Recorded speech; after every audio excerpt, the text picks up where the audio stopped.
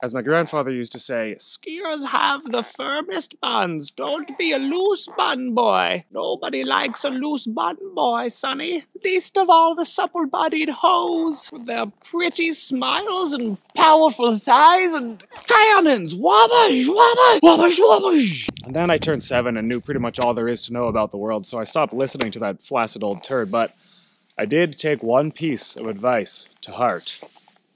So, here I am out in the woods doing some seriously badass shit. Fucking blasting my glutes. Oh, yeah. Oh, yeah. Yeah. Oh, ah, yeah. Oh, yeah. Oh, yeah.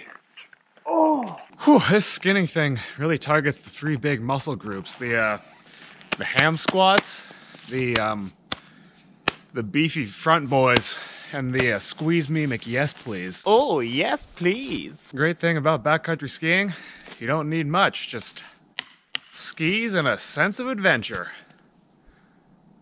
Well, and ski boots and bindings. And I mean, of course you'll need climbing skins, and a backpack, and a helmet, and poles, and a shitload of warm clothes. It's so accessible, anyone could do it. Yeah. Lunge and crunch. Lunge and crunch. Lunge and crunch.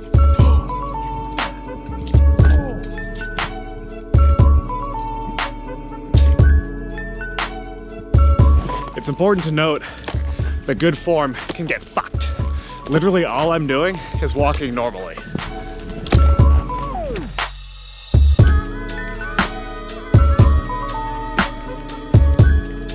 Trying to get that thick butt. It sure is beautiful out here. Crisp, fresh air. Wind.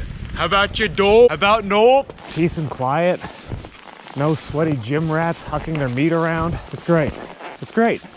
I mean, who would want to be in the comfort of the indoors when you could be doing lunges outside in like no degrees? Seriously, I can't even see 1 goddamn degree out here. Where are all the degrees?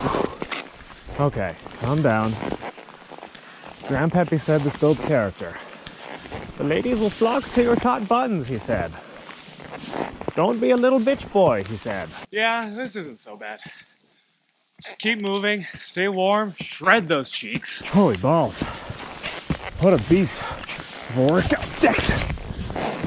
Shit. Fuck.